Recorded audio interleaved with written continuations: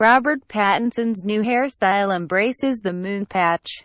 George Clooney made going grey a-okay. Silver locks, however, only occasionally form in the same salt and pepper manner. Some get streaks. Some get the outwire hair, and some, like Robert Pattinson, get the moon patch. Something that makes his latest cut all the more refreshing. Often deemed as one of the most inconvenient ways to go gray, the moon patch involves a circular spot of silver or gray hair anywhere on the head.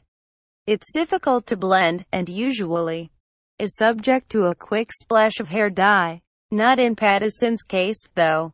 At the premiere of his latest flick Good Time, the 31-year-old buzzed his entire head to shine the moon patch in all its glory, while a longer quiff on top can disguise or integrate a silver spot.